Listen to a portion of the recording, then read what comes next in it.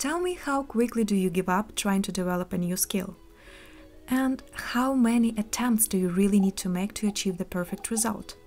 Some of my last sewing experiments have been failures. I consider this one to be one of them. I tried to adjust someone else's pattern, and I even made a prototype, 2 of them actually. In the end, I was very disappointed and crushed. It definitely wasn't terrible, but it wasn't perfect either. In these moments, it is very difficult to focus on the things that you did well and even better than the last time. How many of you have experienced this? It is very important to remind yourself that done is better than perfect. I'm learning not to have such high standards for myself. And who knows, maybe it doesn't look so bad in the end.